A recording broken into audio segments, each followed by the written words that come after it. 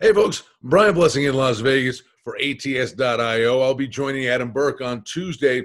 His podcast, The Information is Second to None. It's there for you throughout the course of the week. We're talking golf, PGA Tour.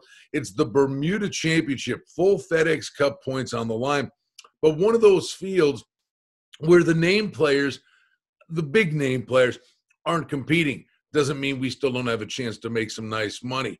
Patrick Cantley gets the win last week in the Zozo Championship, and Rahm and Justin Thomas, the big name guys, in a real shootout. This event, this is where Brendan Todd resurfaced. He had a couple of wins in the spring. It started at the Bermuda Championship.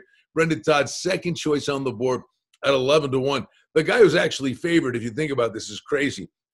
It's good for him. It's Will Zalatoris. Now, he's looking to accrue some FedEx Cup points, just points, in this event to get a temporary full exemption on the tour.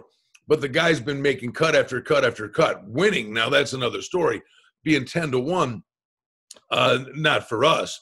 I think you got to go price hunting. I think there's some name guys in here. Harold Varner's on the board at 25-1. He's one of those guys. He goes low Thursday, Friday, Saturday, Sunday's another story. But against this group, maybe a different story. Doc Redman's taking money in the 30-1 range. Emiliano Grillo is a good player. But where can we go here for a starting point? And I think we go with a little European flair here. I like Sepp Straka is in good form, 55-1. Don't sleep like a guy like Henrik Norlander is another guy that can go low. But again, these are prices, guys that are normally 60, 70, 80-1. They're 45, 55-1 in that range.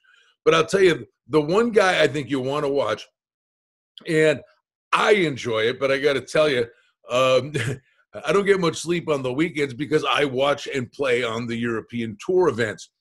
And there's a kid that not a lot of people in North America know about. His name is Rasmus Højgaard. He's on the board at 35-1. He's a teenager. He was born early December 2001. He's got a birthday coming up, and maybe he's going to make some noise now on the PGA Tour. 10 events on the European Tour, 2 wins, a runner-up, and a third-place result. The kid can flat-out play, and he's coming out of the gate. He's fearless. And at 35-1, people are going, Højgaard, who's this guy? Believe me when I tell you, the kid can flat-out play.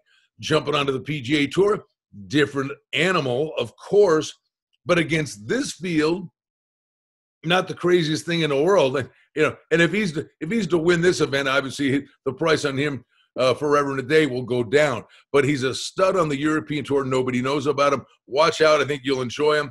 Rasmus Højgaard, Sepp Straka, and Norlander. Those are the guys I'm looking to play. And then we get to the weekend, and that's where maybe you get a quality veteran that's 3, 4, 5 shots back, and you can reload. So it's a diminished field, but there are still price play opportunities. There's a preview for you, the Bermuda Championship right here at ATS.io.